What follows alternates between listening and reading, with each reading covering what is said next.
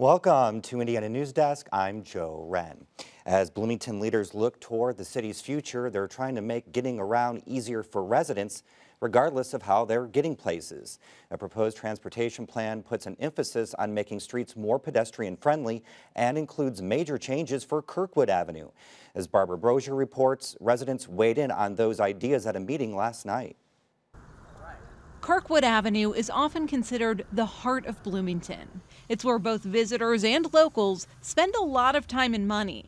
But a new transportation plan reimagines this iconic street. The idea is to have it such that the people are able to use the middle space as well, and then there's no curbs. The proposal calls for making Kirkwood what's called a shared street from Indiana to Walnut. While cars would still be allowed, they would travel at slower speeds. The concept emphasizes pedestrians and allows them to use the center pavement. A local survey revealed more than 70% of residents would like to see more special events and festivals on Kirkwood, and a consulting firm says a shared street would make that easier.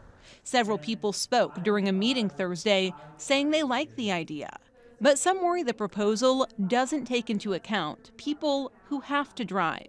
And I'm concerned about access in and around Bloomington by car for the elderly.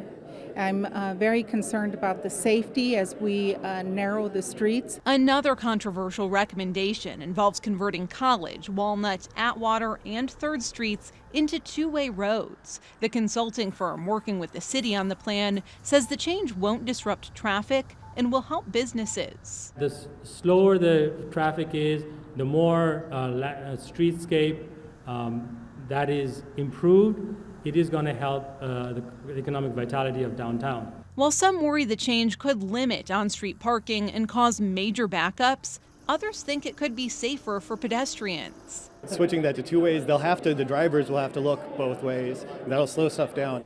Several other Indiana cities have considered similar changes in recent years, including here in South Bend. This main drag through downtown used to be one way until a couple of years ago when the city converted it to two.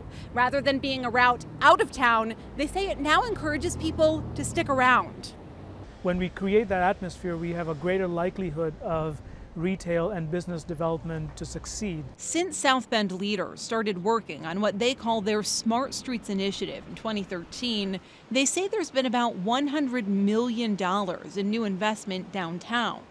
They consider it more of an economic development plan than a traffic solution. More hotels, restaurants, and shops are opening, and the city says it's partially because they're easier to access. The one-way streets were really highways through downtown, and what that did is it created a way to evacuate the downtown, and we're trying to create a more connected system, or more pedestrian-friendly system. In addition to converting about 8 miles of one-way streets to two-ways, the city narrowed roads, reduced speeds, and changed the way pedestrians and cyclists use the roadway. So you can see over here, this is the bike crossing at the intersection. It's a separated bike crossing, and it keeps the bicyclists safer because they're not with the street, on the street, and then creates a pathway for them through the downtown. And you can see there's a zone for pedestrians and there's a zone for bicyclists. While leaders view the project as a success, there were hiccups along the way.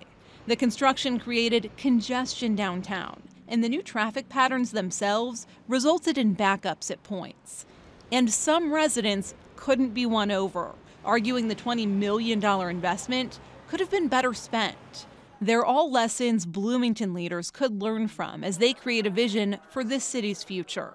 By many accounts, the downtown is already thriving, and some wonder whether changes to spur more economic development are best for this city. If you drive up from Kirkwood on College, on Walnut, and then turn around coming College, it's almost totally developed. So I don't think that's an issue. The city will make changes to its plan based on resident feedback. It could go before the Plan Commission as early as September. For Indiana News Desk, I'm Barbara Brosier. Now, several people told us what they think about the draft transportation plan on Twitter. Jessica says, I would love to see this here. Walnut are effectively highways and hurt our downtown. Plus, two ways mean one of them can be used for festivals and events without making it difficult to go around in circles. And David says, as a South Bend resident, let me say that money would be better spent on a citywide effort to eradicate potholes, replace streets that have patches on patches, and generally improving infrastructure. Don't forget, you can go on Twitter and leave your comment as well.